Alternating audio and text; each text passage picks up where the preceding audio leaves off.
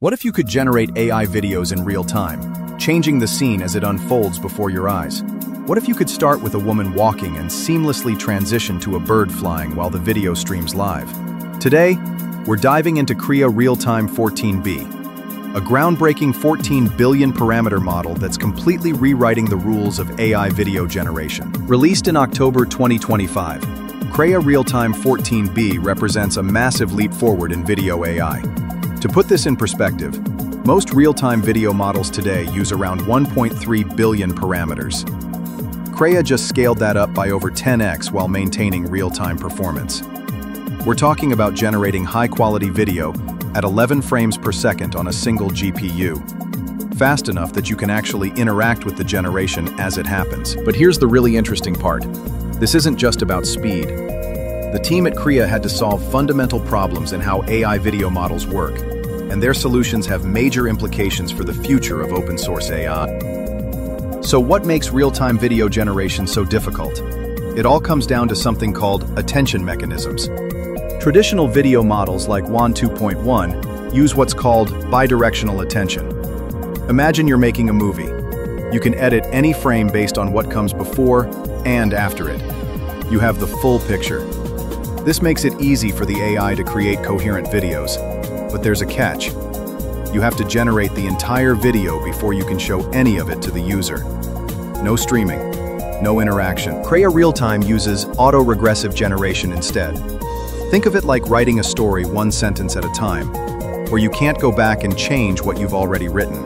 Each frame is fully generated before moving to the next one, which means you can stream it to users immediately.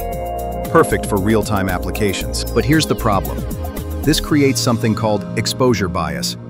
During training, the model learns to predict the next frame based on perfect, ground truth frames from the training dataset. But at inference time, it has to predict based on its own imperfect previous generations. A small error in frame 10 gets fed into frame 11, which creates a bigger error in frame 12. And suddenly, your video collapses into colorful chaos. The Krea team's solution? A technique called self-forcing, combined with distribution matching distillation. Here's the brilliant part. Instead of training the model on perfect frames, they train it on its own outputs during training. The model generates frames autoregressively during the learning process itself, so it actually learns how to recover from its own mistakes. It's like teaching someone to ride a bike by letting them wobble and correct, rather than just showing them videos of perfect cycling. The training happens in 3 stages. First, they distill the base WAN 2.1 14B model down from 30 sampling steps to just 4. This initial speedup is crucial for everything that follows. Second, they pre-train with a causal attention mask to get the model comfortable with autoregressive generation. Finally, they use self-forcing with DMD to align the model's output distribution with high-quality video generation. But scaling this to 14 billion parameters created massive memory problems. Training required 4 separate 14B models loaded simultaneously, plus autoregressive generation, plus a huge cache of past frame data. On 64 high-end GPUs, they immediately hit out-of-memory errors. The solution? Dynamic KV cache management. They developed a system to intelligently free memory during training by adding hooks to free cache data as soon as it's no longer needed. This single optimization made the entire training pipeline feasible. Getting the model trained was only half the battle. Making it work for long-form generation required even more innovation. The team discovered that when you use a sliding window of frames, keeping only recent frames in memory, information from evicted frames leaks through the key value cache. It's like a game of telephone where whispers from way back in the conversation still influence what you're saying now, but in a corrupted way. Their solution? KV cache recomputation. Instead of just evicting old frames, they recompute the cache for recent frames with a block causal mask. This breaks the receptive field, preventing error accumulation from frames that should no longer matter. They also introduced KV cache attention bias, essentially telling the model, don't pay too much attention to the past. By applying a negative attention bias to past frames, they give the model more creative freedom and prevent it from getting stuck in repetitive motion patterns. And here's a really clever feature: prompt interpolation. You can smoothly transition between prompts in real time, directing the video as it generates. Want to transform that woman into a bird mid-flight? The attention bias helps the model make these dramatic transitions while maintaining visual coherence. So, what does all this mean for the broader AI community? First, Krea Realtime 14B proves that real-time, high-quality video generation is possible with models that can run on accessible hardware.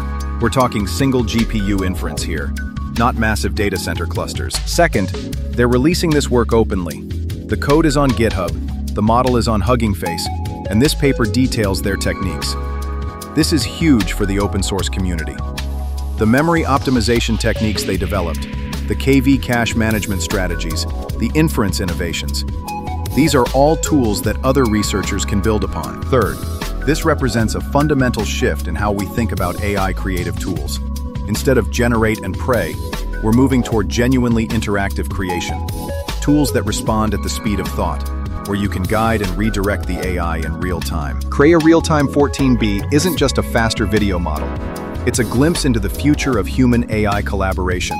When AI can respond in real time, it stops being a tool you use and starts becoming a creative partner you work with. The challenges they solved: exposure bias, error accumulation, memory efficiency at scale. These are fundamental problems that will inform video AI development for years to come.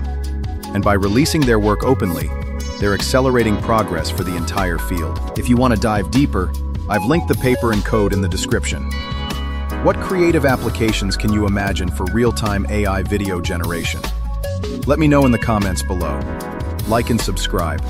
Thanks for watching, and I'll see you in the next one.